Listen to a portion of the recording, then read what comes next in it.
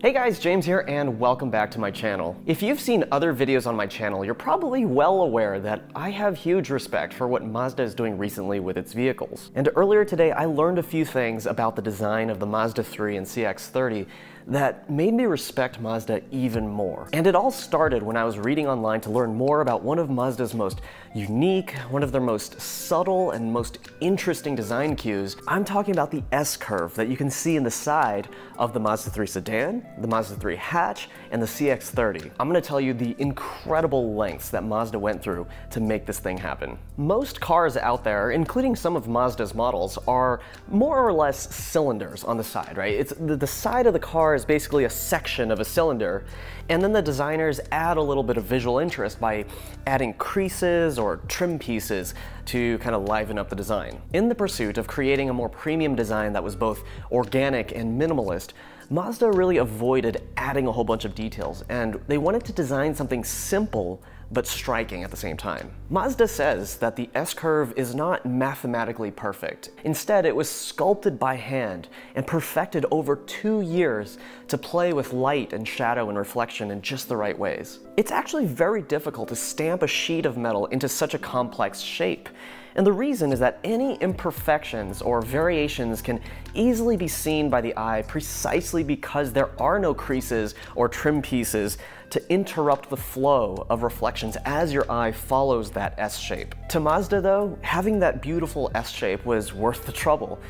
But little did they know that the trouble was just beginning. When Mazda began to mass produce the Mazda 3, they realized that some of the initial vehicles that were painted in Soul Red didn't look as alive as the prototypes. They realized that the dyes used to stamp those door panels were a little too perfect. They had been polished to a mirror-like shine, which meant that the production cars had similarly smooth door panels. By contrast, the prototypes had been sculpted and sanded by hand and then painted, which meant that the paint actually had a microscopically rough substrate to stick onto and therefore play with light differently than the production cars. So Mazda sanded down their dyes in that same way so that the stamped metal parts could have those microscopic imperfections which would help the paint glow and shine in the same way as the prototypes. But that wasn't the end of the problems that they encountered to make this S-curve come to life. The team realized that the prototypes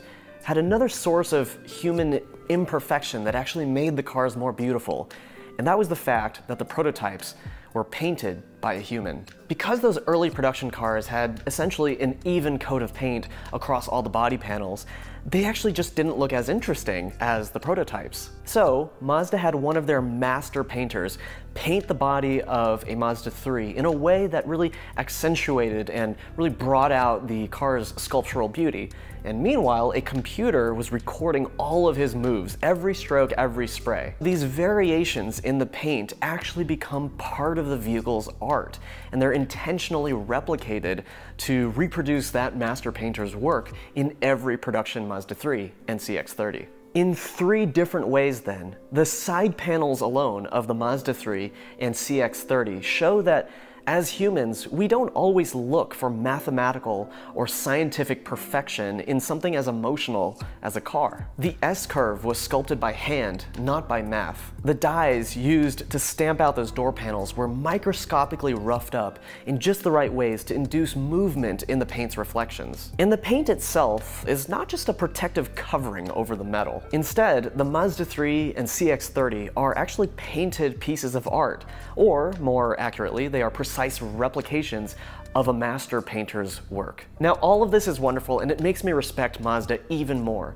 but it does raise a really important question in my mind. And that is, what happens if you get into a little fender bender and your car is repaired the normal way? Would the repainted panel look weirdly mismatched next to a panel that was perfectly crafted from the factory? I don't know the answer to that, but what I do take away from all this is that Mazda truly is committed to being a car company that brings together technology, art, and organic inspiration to make really special vehicles. And their ability to think differently, their willingness to subtract while everyone else is adding to their vehicles, is what makes Mazda so cool to me. I hope this was an informative and interesting dive into one of the most subtle, but in my opinion, truly beautiful design cues on modern Mazdas, and the really astounding lengths that Mazda as a company went through to make it all come together in exactly the way they wanted it to. If you enjoyed this video, if you could do me a favor, hit that like button down below. It really helps out my little itty bitty channel.